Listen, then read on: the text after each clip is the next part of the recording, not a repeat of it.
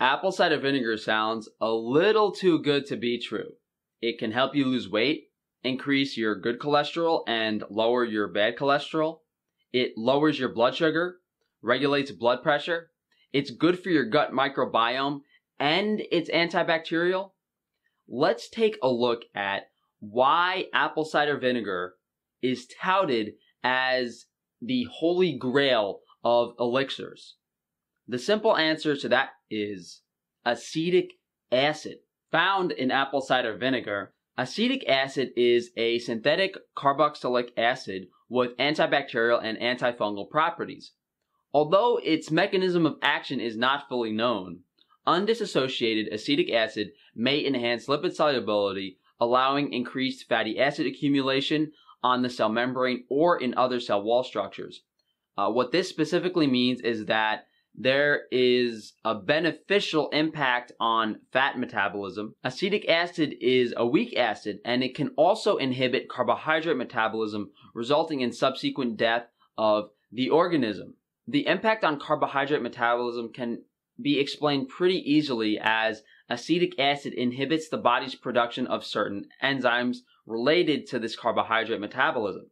Acetic acid suppressed sucrase, lactase, and maltase activities in concentration various carbohydrate digestive enzymes. This is an excellent explanation to why we see people lose weight. They're not digesting the carbohydrates, and the carbohydrates are just feeding gut bacteria as opposed to being stored as fat. And this can also explain why apple cider vinegar might regulate blood glucose. And in the studies that we look at later, there is clear evidence that people that consume apple cider vinegar with their meal don't have as high sugar spikes afterwards. Another study on the topic of weight loss, vinegar and acetic acid also increased AMP and ATP ratios and expression levels of PAMPK, PPARY coactivator A1, and this pretty much means improved energy metabolism. If your body is more efficiently digesting carbohydrates and fat, you're probably going to be more active, feel better, lose weight.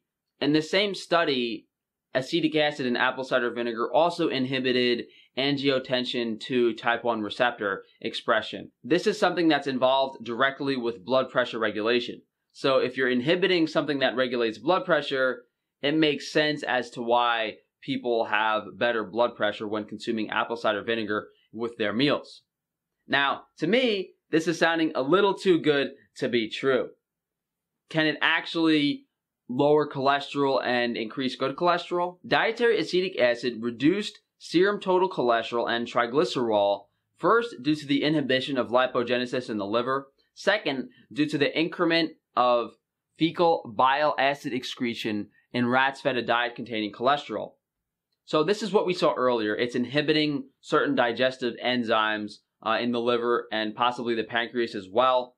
In addition to that, what we see here is the increase in bile secretion.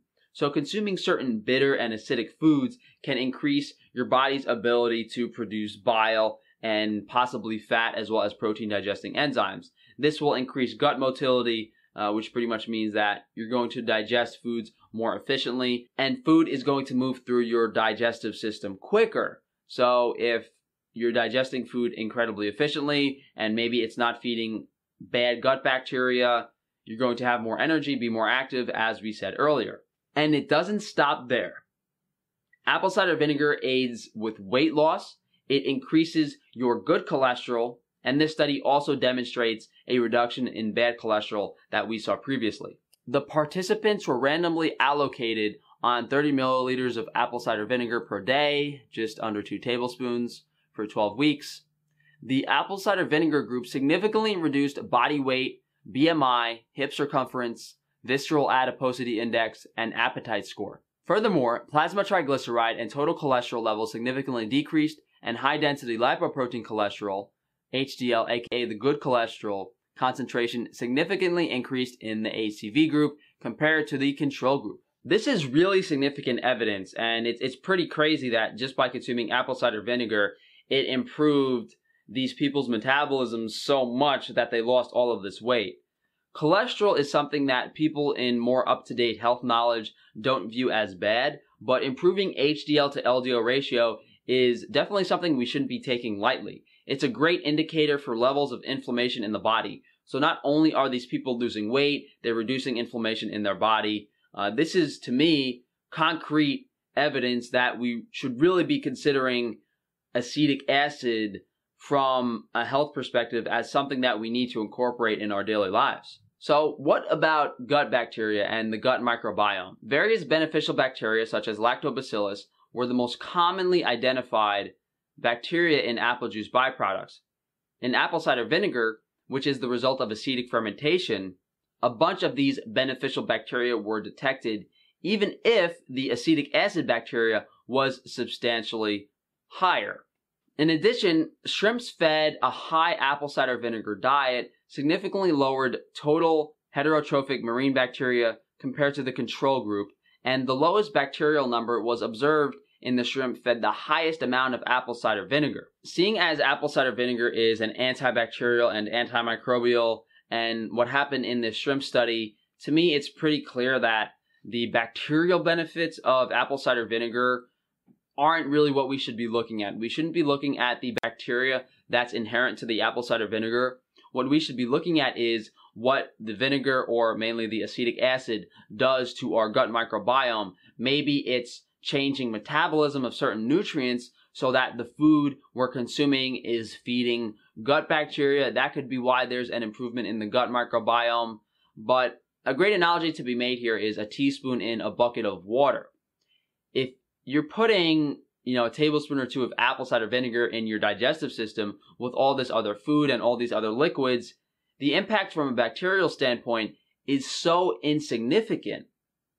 It's like, it really doesn't make any sense that consuming that tiny amount of bacteria is going to overpower or populate your gut, especially considering how much bacteria is normally present in the microbiome. Now, if you started chugging apple cider vinegar, would it make a difference in your gut microbiome? I don't really know. But I firmly believe that any benefits towards the gut microbiome in consuming a couple tablespoons of apple cider vinegar per day are not going to be related to the bacteria in the apple cider vinegar specifically. On the topic of stomach acid, apple cider vinegar is actually less acidic than your stomach. So if you consume apple cider vinegar, you're technically diluting your stomach acid. Why do people see improvements in their digestion when they consume apple cider vinegar? It has to do with what we said earlier about consuming acidic or bitter foods and the stimulation of things like bile and various digestive enzymes. So if you're consuming apple cider vinegar, I would be curious if you're going to get the same benefit from consuming bitters. And the properties that acetic acid has on these enzymes, as well as fat and carbohydrate metabolism, can easily improve your digestion. So that makes a lot of sense, but consuming apple cider vinegar is not increasing the acidity of your stomach. The pH of your stomach is as low as 1 to 1.5, and apple cider vinegar is a bit higher than that. If your stomach is not as acidic as apple cider vinegar, then you have much larger issues to be looking into. So there is definitely a lot of good research demonstrating specific mechanisms of what apple cider vinegar, and I guess more specifically acetic acid, do in the body.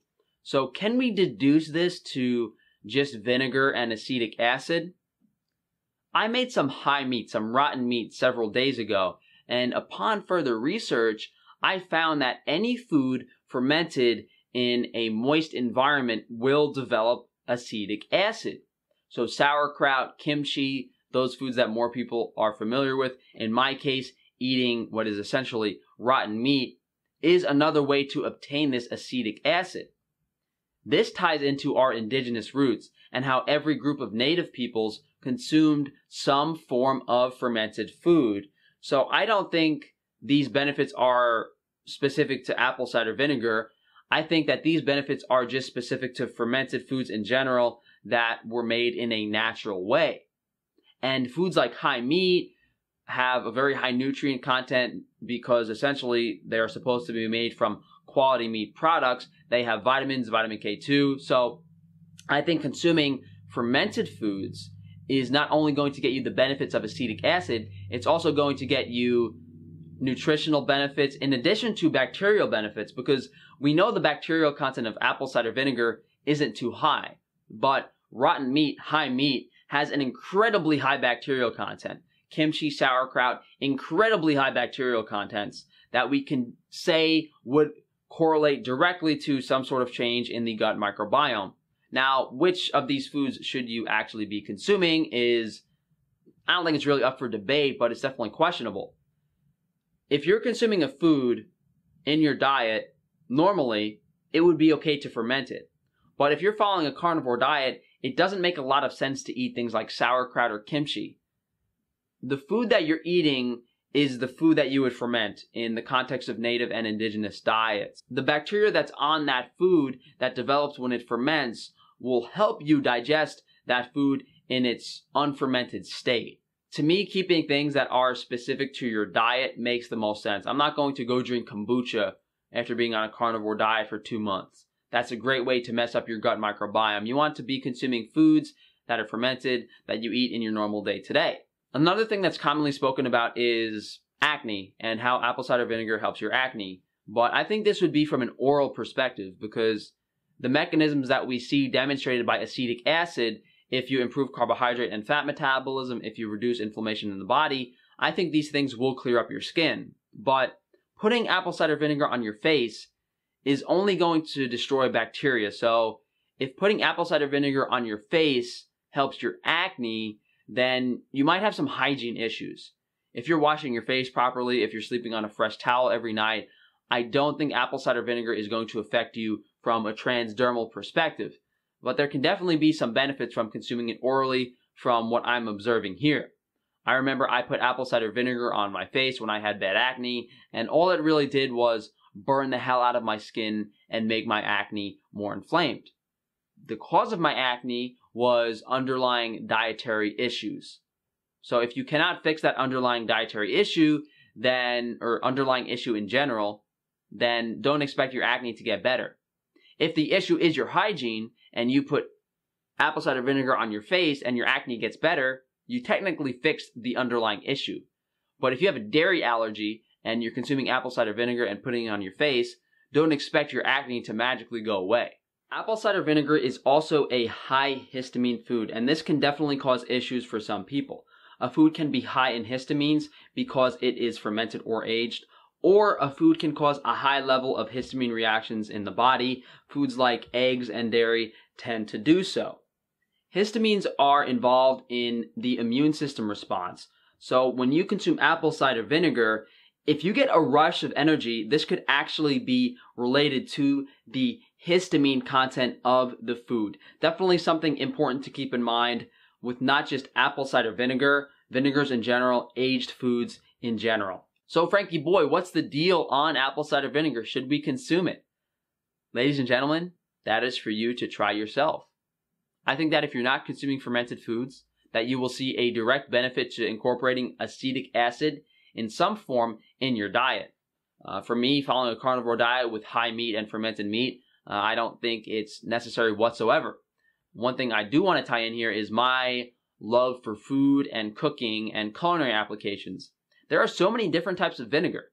This benefit is not specific to apple cider vinegar. You can make a pate with sherry vinegar. You could put some champagne or white wine vinegar on some oysters. You can make a chimichurri with red wine vinegar. You can buy some expensive as hell aged balsamic of Modena and drizzle that on your steak. There are so many culinary applications for vinegar, and if it's good for you, hey, the more the merrier. I will put some vinegars on my Amazon shop in the food section, so if you guys do want to check out what vinegars that I recommend using, you can take a look at that. Outside of that, guys, thank you for watching. If you would like to support the channel, please like, subscribe, share the video if you can. As I said, my Amazon shop down below also has things like Frankie's Ball Grease, aka Vitamin D3. If you guys have not heard of that joke, go check out my testosterone video last week. Patreon is a great way to ask personalized questions if you have a specific issue that you're dealing with. If you guys do want to reach out to me for one-on-one consultations in regards to improving your overall health, you can reach out to me via email, frankatofano@gmail.com, or through my contact form on my website, frank-tofano.com. On that website is also a bunch of hygiene products, such as lip balm, fluoride-free tooth powder, aluminum-free deodorant, things like that. I'm on Twitter, guys, arguing with people. I'm on Instagram posting cute selfies. Please follow me if you are on social media. As always, guys, enjoy the rest of your week.